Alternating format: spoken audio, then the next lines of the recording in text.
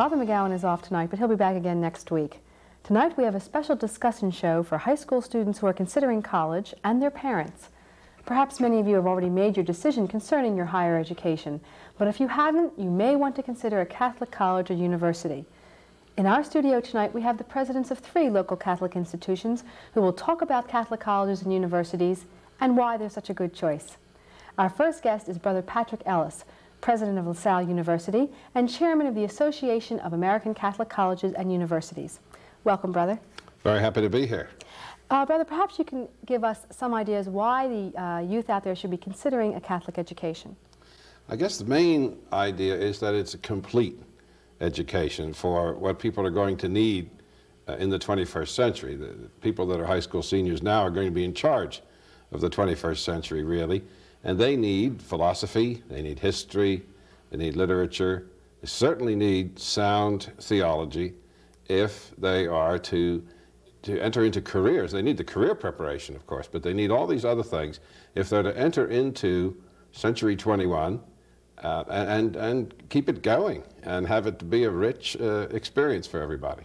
So in other words, you would say that the perspective that they would get from a Catholic university or college would be different than another institution? I would say that all things being equal, what is offered is what people, I think, are going to be in great need of. This is not in any way to denigrate the other institutions. It's very hard to speak very positively of one's own sector without appearing to downgrade all the other sectors. Because, as I must mention to you, Pennsylvania is the national seamless garment of all the sectors of higher education getting along with one another. And therefore, at the same time, in a spirit of healthy American free market competition.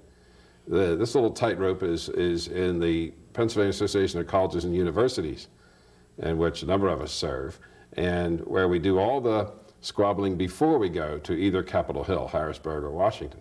So when we speak of what I consider the definite advantages of Catholic church-related independent higher education, I'm not talking down any of the others. It may look it, but it's bound to a little bit. An interesting point there is, how can this be? Well, we feel that in Pennsylvania there are 14,000 young people every year who should be going on to higher education, who are perfectly capable, who count themselves out too soon, either by bad curriculum choice in high school or by other decisions whereby they think we're not college or university people. And they are. Test results and stats all show that. We're in the 40s nationally in the percentage who go on. So that despite the downturn in the demographics, we're able, if we just get the people who ought to be there, we're able all to continue without being at one another's throats in the recruitment of students. Well, now, speaking of recruitment and being at one another's throats, how does a Catholic college or university survive financially? Well, largely, of course, through the various student aid programs, and largely in the context that I just established, that there are many people who belong in college in Pennsylvania who aren't there, and therefore that we don't have to go down at the rate of the birth rate of 18 years ago. People who weren't born aren't coming that much. Even we could figure that out. You know, we were told by all sorts of authorities, be ready, but even we figured that out. Non-existent people are not about to enroll. On the other hand, the participation study that we did in Pennsylvania shows that availability. The other thing is, we feel that in a free market competitive situation, with the student aid programs in place, that we'll be all right. We may have to do some retrenchment, but not go out of business. Another factor there is this: the student aid is to the citizen, and the citizen goes where he or she chooses to go with it. That principle was established in the GI Bill 30 years ago now, 40 years ago, and has been renewed in one way or another in the various education acts. And they are tuition sensitive. They are pegged somewhat to the tuition level where the person wants to go. So they do not favor one sector over the other in any undue way. There's lots of negotiating goes on. So that we can do it. On student aid programs, many of our students work, too much actually, too many hours during the term. But many of them, the myth of the affluent Lauderdale-bound undergraduate with stereo and Trans Am. It applies to a very tiny percentage of our students. Well, how Catholic is a Catholic university or college? I would say it's as Catholic as it ever was in what it offers a student. It doesn't impose very much Catholicism on the students because they're young adults, and we do no one any favor by maintaining them in adolescence. That, I think, would be an injustice. But we offer, we require some religion courses at nearly every place, and we require some philosophy, but not so much as we used to because there are not that many credit hours for graduation anymore. But we offer a rich array. You can major in religion at most of our places. We offer a rich array of courses. The departments are, from an academic point of view, a scholarly point of view, often the best in the place.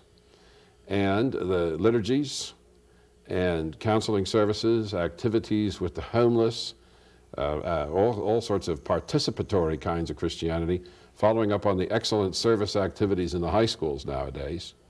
I think the place is as richly Catholic as it ever was if people want it, but they can ignore right much of it if they are pursuing other goals or answering different drummers between the ages of 18 and 22. And we have to live in Christian hope that it'll take eventually. Now, how would you say that the Catholic colleges and universities stack up academically? Speaking, of course, from a completely unprejudiced viewpoint. Oh, yes.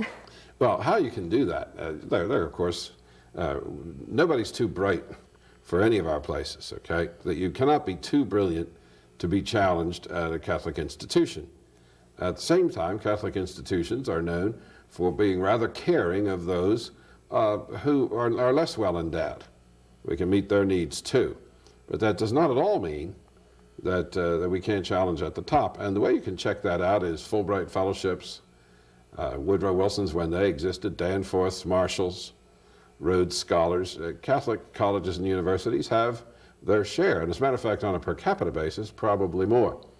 Certainly more in the ultimate production of PhDs from undergraduate. That is, people who go on to the PhD or professional degrees like medical and legal. The results are there, the stats, and each place is getting very, very good at telling its particular public that story, I can tell you. Thank you, Brother Ellis. You've given us a good perspective from which to continue our discussion on Catholic colleges and universities. And coming up next, we're going to have the president of another of Philadelphia's Big Five, so stay with us.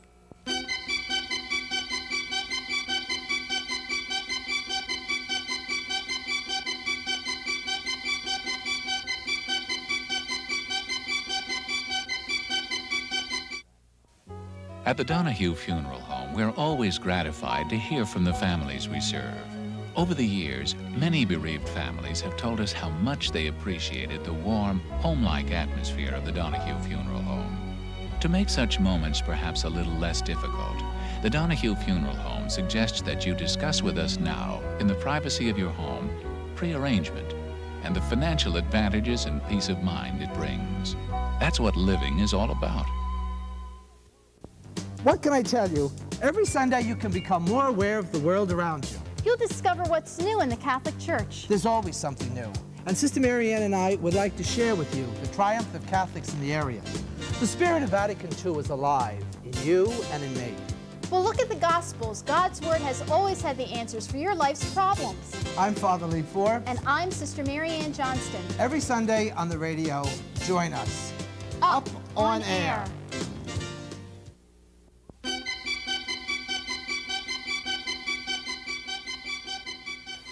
Welcome back. We're discussing Catholic colleges and universities, and our next guest is the president of one of the larger Catholic universities in the area, Father Donald McLean, president of St. Joseph's University. Welcome, Father. I'm glad to be with you.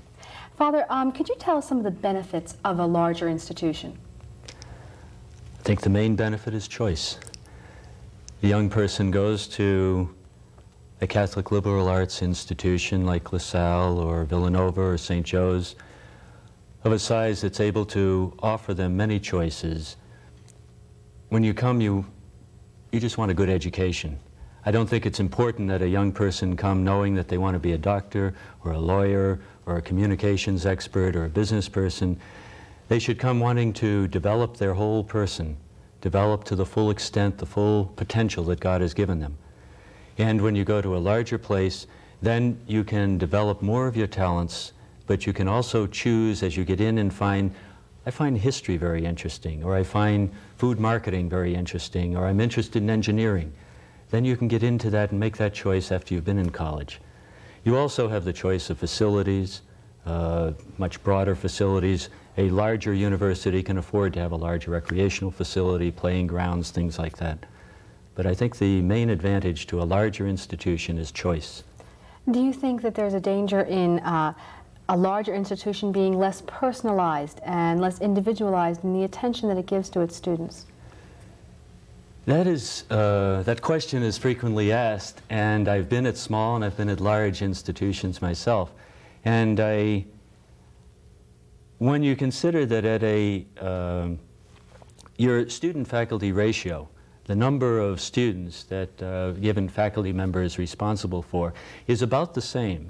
It's between 15 and 20 for most institutions, whether you're at a place that has 4,000 students or a place that has 500. You still have that ratio of faculty. But now you go to a department and you can have 30 people, 30 professors in the theology department, so that you have a much richer choice of courses that you might want to take in theology. And the same would hold for English or for history or business, whatever courses you want to take. So I think that then if you consider at a Catholic university or Catholic college, the focus of the faculty member is on the development of that young person who comes, a man or woman. They want to help that person develop all the talents. So that individual attention is still there, I think, whether it's small or large. So I don't see that that's a disadvantage or a loss in going to a larger place. You know, you mentioned the idea of choice just a few moments ago, and the college-bound student in the Delaware Valley has a great number of choices when faced with making his decision for higher education. Why would you tell that student to choose St. Joe's over, say, a Drexel or a Temple? It's simple. St. Joe's is Catholic. Temple and Drexel are excellent schools. You can get a very fine education there, but you cannot get a Catholic education there. And so you know, why is a Catholic education so important? I think it's very important that, and others do too, obviously, the parents who send their children there, the students who actually come, to get a full view of life. And I really believe that God is a part of that full view of life.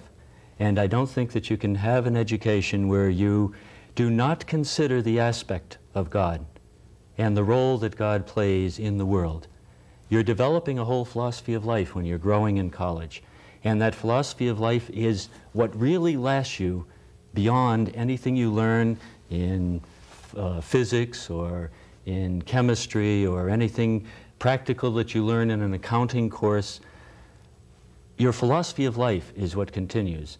And you will get a philosophy of life at any other college, because you can't grow up and not do that. But I think it's important that the God aspect of life, the real aspect, the eternal verities of life, actually be considered by the young person, and that they have the opportunity to choose and to develop their philosophy of life with a reflection, at least, on a relationship to God. I think that's very important. Well, you are equipping your students then with the philosophy and the perspective to cope in today's world. How is your curriculum meeting the challenges of today's world? Our curriculum at St. Joe's, if I may use that as an example, not to exclude others, but the curriculum at St. Joe's adapts with the times. It has grown. I remember one time when you could say half of your curriculum was philosophy or theology. It's no longer that way. But still, philosophy and theology are required courses, and they're important. We are developing new courses. Computer science is all the rage nowadays. We offer that opportunity. We have very good computer facilities and very good faculty in that. We're considering developing engineering. There's a great need for engineering, especially electrical or electronic engineering. We have a rather unique program at St. Joe's, food marketing. There's no other college or university, public or private, in the Delaware Valley that offers food marketing. And this is an area where you're always going to find work. People always want to eat. Now, 90% of your student body is Catholic. Do you consider your university to be open to non-Catholics and Catholics equally? Definitely, definitely. We do, it is a fact, we do proclaim that we are Catholic, and we do offer and require courses in theology of people whether they are Catholic or not. But it is not a proselytizing. This is an academic study. And so it's an academic topic, or our theology and the philosophy. And so it's important that somebody who may be from another religion also know what the Catholic religion is about. But if they also want to know about what Luther was teaching, we have courses in Luther. We have courses in the Bible for Jewish people. And for Catholics, it's important that Catholics know the Old Testament. So it's, we have no restrictions, it's completely open. But since we proclaim a Catholic philosophy of life, it's only natural that more frequently Catholics will choose us. Well, now let's get to the point that I'm sure that most of the prospective students in the audience would like to hear. And that's what's your social life like at St. Joe's. You know, I'm sure that there are many people out there who've been through 12 years of Catholic school and they think, oh, I want to go to a school where I can have fun and I don't have to worry about rules and so on. Tell us about the social life on your campus. The social life is much more exciting than many people dream of. You talk about rules. Yes, we have rules. It's not an open, uninhibited campus. They're the normal rules of adults. When you socialize as an adult, you're following certain rules, and this we try to teach our students. Social life at St. Joe's is a part of our total education.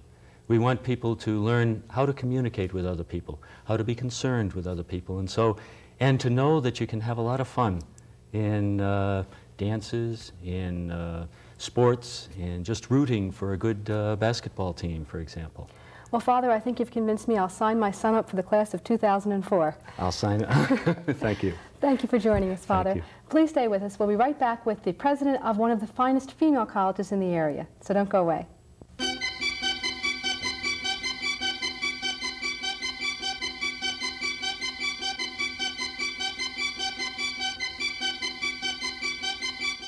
The House of Charity can be found at work throughout South Jersey, wherever there is suffering and distress. Through its agencies, compassionate care goes to the elderly. The needy receive food and clothing. Special education programs administered to the mentally handicapped. Expectant mothers receive pre- and postnatal care, and medical services are rendered to the ill. Support the House of Charity in South Jersey. Touch someone's life with love. I was single and pregnant. I wasn't sure who the father was. Everyone seemed worried about quick solutions, but didn't care about me or my child. Then I heard about MAS. They're different. They didn't judge me. They listened. They're professionals, they're free, and they're nearby. If you're single and pregnant, get help. Call MAS. MAS, serving Burlington, Ocean, and Mercer counties. 609-394-5181.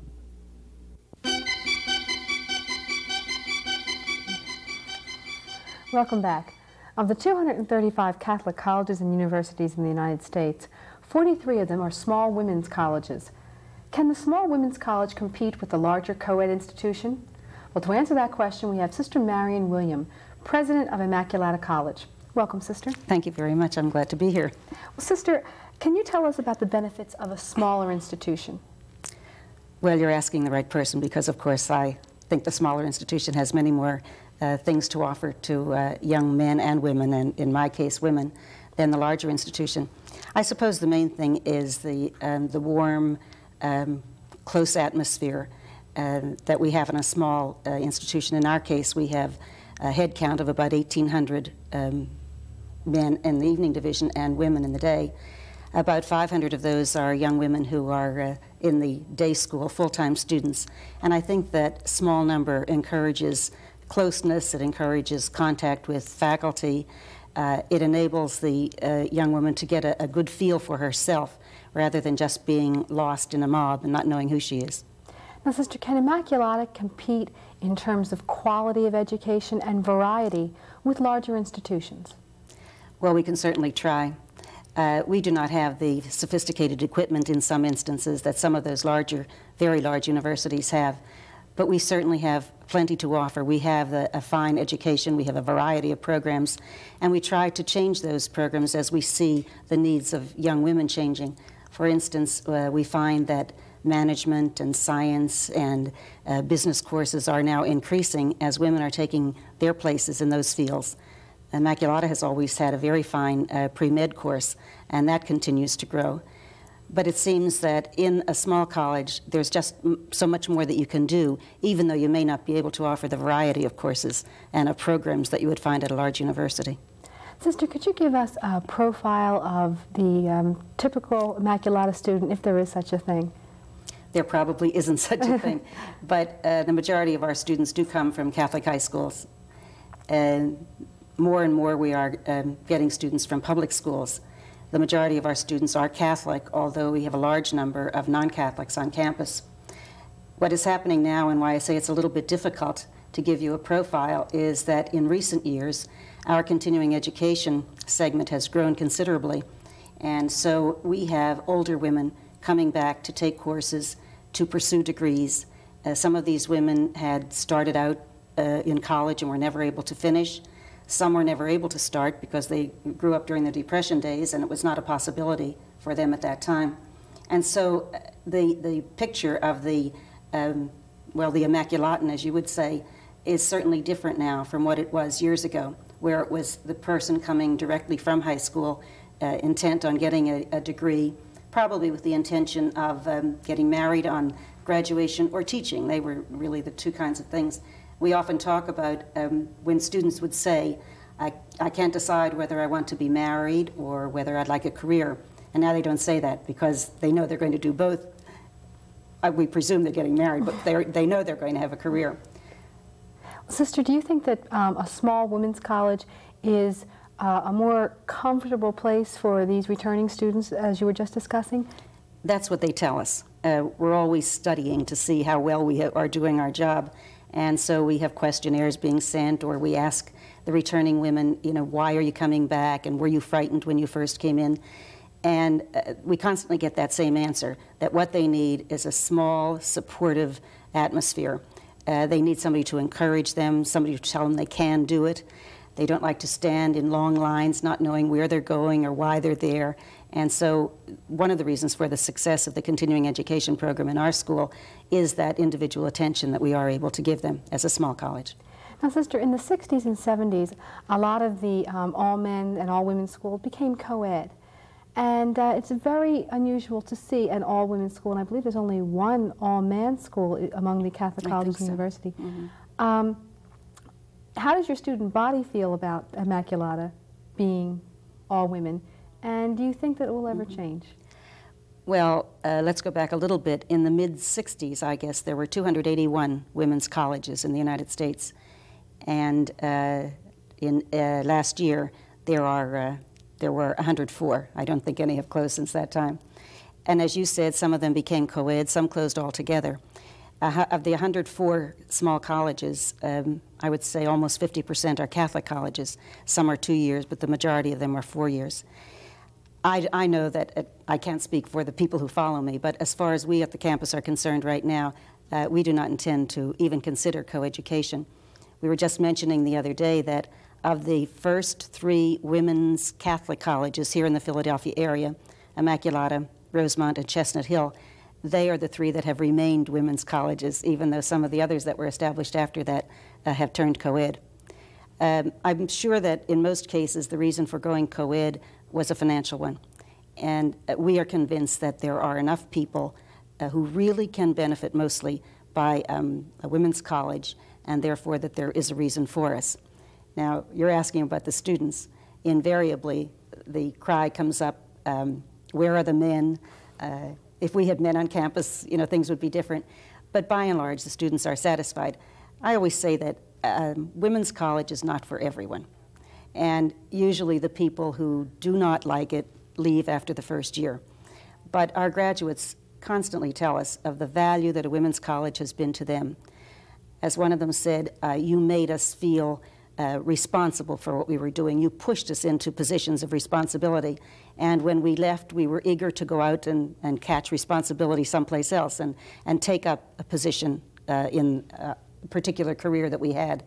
So we feel that even though there may be some complaints along the way, as there are, I'm sure you know, in all colleges, that students do appreciate. In fact, most of them come to the college because it is a women's college. Sister, you spoke earlier about the changing choices that are facing today's women. It's not just whether I will get married or have a career. And there are so many changes in today's workforce with today's technology. How is the curriculum at Immaculata meeting the challenges of today's world? Well, I think I mentioned that there really has been a shift in the change of majors. In the early days, the main career was a teacher. And so we had history students and English students and French students and so on getting certified to be teachers. Now we find that our largest department is economics, business administration, and that's because more and more girls are going out into that particular area. The sciences have always been strong. As I said, our pre-medicine program has been a strong one.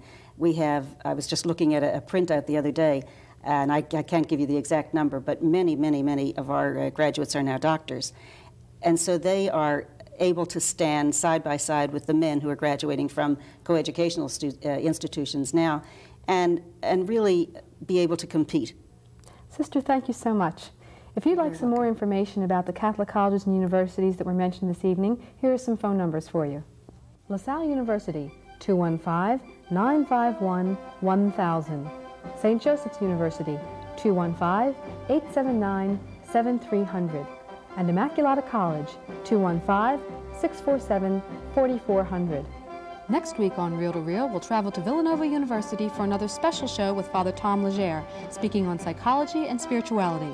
And if you would like to be part of the audience for the next Father Tom shows, we'll be taping at Villanova University on the evenings of May 20th and 21st. If you or your group would like to attend, call us here tomorrow during business hours at 215-668-9842. That's 215-668-9842. And don't forget to drop us a line and let us know what you think. Write to Reel, 222 North 17th Street, Room 907, Philadelphia, Pennsylvania, 19103. That's Reel, 222 North 17th Street, Room 907, Philadelphia, Pennsylvania, 19103. I'd like to thank all of my in-studio guests for their participation in our discussion about Catholic colleges and universities. And thank you for being with us. Please join us again next week. Good night.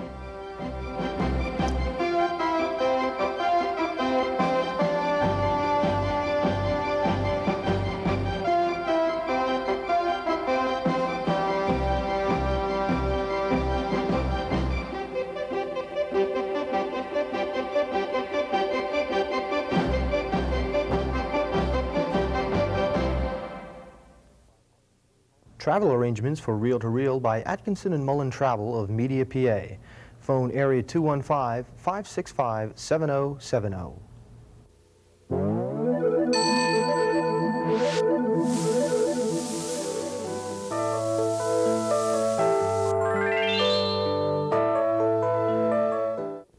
Today is Pentecost, the feast of the Holy Spirit.